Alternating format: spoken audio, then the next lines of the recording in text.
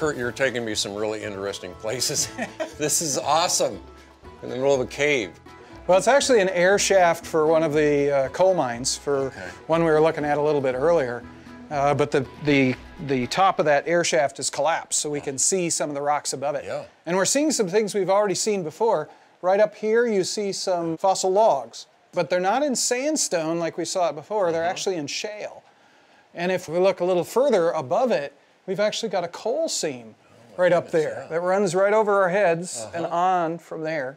And notice an interesting thing about this coal seam is the very flat top. Yes. So the coal has fallen out and it's left a very, very flat surface. That's one of the characteristics of coal. It's got a flat top. Almost every coal seam has an incredibly flat top and a flat bottom. I can see this in the other side of the exposure. So two of the features of coal can be seen here. And another thing that can't really be seen unless you look at it under a microscope, like Steve Austin studied coal for his PhD dissertation. And looking at it in a microscope, he could identify plant parts in the coal, specifically bark in the coal. So the question is, why is coal made of bark? And the idea is we've got these logs. Ultimately, what Steve did was propose that there was a log mat floating on a body of water. Logs are floating on the surface, and they're lycopod logs. They're logs that are of trees that are hollow. They've got bark, but they do not have any internal secondary wood. While they're floating on the water, they roll against one another, peeling the bark off. The bark gets waterlogged and falls down to the bottom. So as the log mat floats about, it drops this layer of bark. Depositing bark all around where it's floating. So it could float out of that area and deposit bark someplace else. But what that allows is, if you already have a flat surface, the bark falls on a flat surface, producing a flat bottom to that pile of bark. And then when the log mat floats out of that region, it leaves a flat top on the pile of bark. Then later the bark can be coalified into coal. And that would explain the coal seams. The fact that they're made of layers of bark, of pieces of bark, the fact that they're flat-topped and flat-bottomed. And those are difficult, actually basically impossible to explain any other way. Well, yeah, because see, I was taught under the conventional paradigm that coal takes a long time to form, and it forms in the bottom of a swamp. But that's not what we're seeing here. No, that's not what we're seeing. If it was a swamp, several things would be true of what we're looking at. First of all, if it's a swamp, you've got trees growing rooted in soil. So you would expect to see roots in the material underneath the coal. And what do you see? You see logs. I don't see any roots in here. And underneath modern swamps, you got lots of roots all over the place. So we don't see that. Plus, think of the bottom of the swamp. Do you think the bottom of the swamp is nice and flat? No, it's not. It's as uneven as the surface would be with all these trees sticking up in it. We don't have trees growing through the coal down into the material underneath. We got this flat surface. All of a sudden, we've got coal. And in a swamp, if you dig up the stuff in the swamp to see what kinds of plant material, there's lots of plant material in there. But if you pick it up, well, Steve would describe it as coffee grounds. It's a good description. More fine than... Yeah, the roots growing through this stuff messes it up, bioturbates it is what we call it, and destroys the structure. You can't find pieces of bark in there. They're not recognizable. They're tiny little fragments. You can't find branches. They've been broken up and they're unrecognizable. Leaves are unrecognizable. So if that's what coal was formed from, you wouldn't find pieces of bark in it. But that's what Steve was finding in his coal seam, chunks of bark.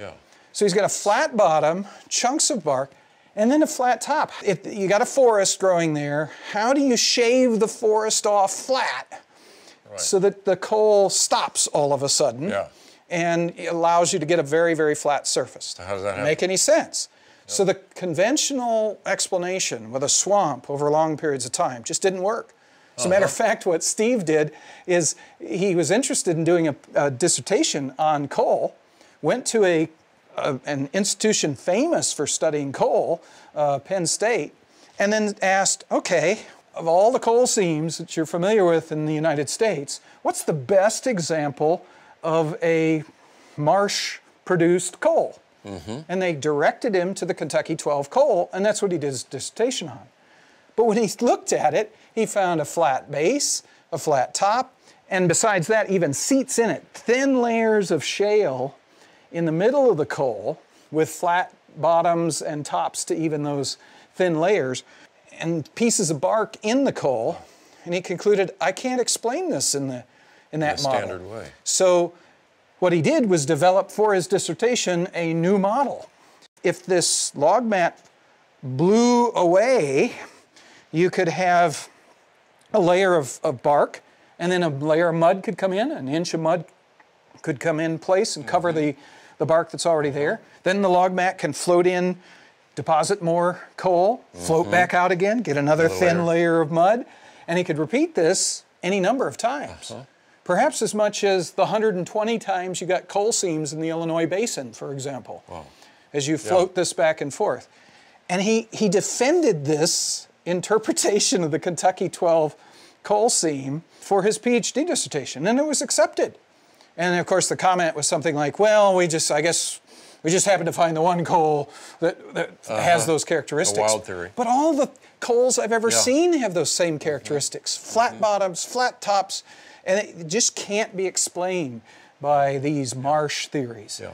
So, well, Kurt, help me here, because if we have a layer of peat from bark that is deposited on the bottom, and then we have a mud layer that comes over the top, it would appear to me that the mud layer, shouldn't it just destroy that peat layer?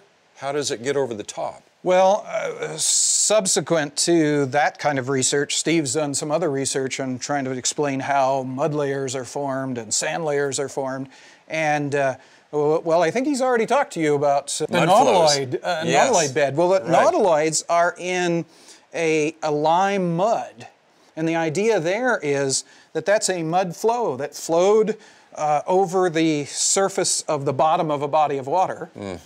And it hydroplanes. Okay. It's going so fast that there's a layer of water between it and the substance underneath, and just shoots right across. Well, it doesn't deform when it's hydroplane, like if you hydroplane on your vehicle, on the car. It doesn't leave any skid marks. Okay? It doesn't mess up the surface, because you're not on the surface, you're on water. So if there was a thin layer of water on top of your bark layer, you could have a mud flow come in an inch thick, 3 inches thick, a foot thick, and not disturb the bark that's already there. Nicely deposited on top. And well, if that's the case, then one would expect from a Genesis model that thin layer of mud in between would contain fossils. But do we find fossils sometimes in there? it does. And when it does, it almost invariably are marine fossils. Now that's really weird. Where are the marine fossils come? So you got this forest, this swamp that was destroyed on the land, and then got this mud that comes in with fossils from the ocean. And then somehow after this deposit was made, a new forest grew without disturbing that 1 inch thick layer. How do you grow trees in the mud layer now? This makes no sense. However, if you've got the concept of this floating log mat, then the log mat can drop a pile of bark in, can float off, be blown off to another area. You can have marine mud or non-marine mud, whatever. I mean, you could come in and deposit. Then the log mat floats back over the area, deposits more bark, and then floats away. And you could repeat this any number of times in any sequence you want. And again, you explain all the features found in coal seams. Flat bottoms, flat tops, seats with flat bottoms, flat tops, even marine fossils in there. It's all easy, except for one thing. What's interesting about these coal seams is you can trace them from here all the way up into Canada and all the way down into the Gulf of Mexico, underneath the Gulf of Mexico, and trace them west all the way across the length of Tennessee, past the Mississippi River into Missouri, and trace them east skip the Atlantic Ocean, they're in Europe, all the way across Europe into Russia. Oh my goodness. The size of this mat of logs is the size of a continent. How do we get that much? See, and think of that flood concept that the Bible talks about. And if it's a global flood, you've got North America and Europe covered. And at the point these rocks are deposited, North America is smashed into Europe, and they're connected. So this log mat could float back and forth across all the way from what's now Moscow, all the way over to the Mississippi River and back again, depositing coal seams over both of these continents. That are consistent across both continents, yet now separated by the Atlantic. And exactly the same, yeah, and in the Atlantic you don't find any coal, you don't find any of the fossils. When you find the fossils, these lycopods are the exact same lycopods that are over there in Europe. Exactly the same. They're exactly the same. In fact, the entire coal seam layer, the entire Carboniferous, as they call it in Europe, has got the same species, the same pollen, all the way through what's conventionally understood to be 100 million years of time. Same plants, same animals. In fact, for my dissertation, I worked on Lingula, which is a brachiopod species, a bivalve species. And the same species of Lingula metalloides and Lingula squamiferus are found from the base of the Carboniferous to the top of the Carboniferous, exactly the same species. Another person I know did a dissertation on pollen, finds exactly the same species all the way through. It's the same forest that's been deposited over all of that region. Yes. It makes sense in a flood model. It makes no sense whatsoever in the conventional. Okay, Kurt, there's a question I'm sure that's in a lot of people's minds, just as it would be in mine. The conventional paradigm, when it talks about coal, says that coal forms over a long period of time. It's not a quickly formed substance. What have we found? Yeah, well, that's what I was taught. That's what I understood. I got the impression that it has to be made over a long period of time. I had the opportunity when I was at the University of Chicago as an undergraduate to work in the high energy, high temperature, high pressure physics lab, geophysics lab, sorry. And we made rocks. It was a really cool job. Usually we were making metamorphic rocks, which would be, we've got a metamorphic mineral of some sort. That's a mineral that's been changed from some previous rock. We have a theory about what rocks were changed to produce this. So the idea was to grind up the rocks we thought they were made from, mix them together, put them in a little capsule, little gold capsule, put them in a thermos, in a heater, which goes up to a temperature we think would form that mineral, and then put pressure on it that we think was necessary, and wait whatever period of time it takes for the chemical reactions to occur, take it out, x-ray it, see if we got the mineral we hypothesized. So I shouldn't say I was just the undergraduate just doing the stuff. And it was really cool. We made all sorts of rocks. And it was interesting to me that those rocks didn't take long to form. In fact, most of the time, the rocks we were dealing with at high temperatures only took minutes. I could run this in an hour for almost all rocks. Now, when you're dealing with rocks that are made at lower temperatures, cooler temperatures, it took longer. And the slowest forming rock that I ever formed was in fact coal, and we made coal. And it took forever. It took 3 or 4 weeks to form coal. That's instantaneous. I mean, it's crazy. I thought, it takes a long time, but that's the longest. That's when you're basically about the boiling point of water, so it's really low temperature compared to the temperature of most rocks. And it took a long time. What's interesting too, here, this is cool. I just can't resist this. If you just put plant material into the oven, it never formed coal. You just sit it there and nothing would happen.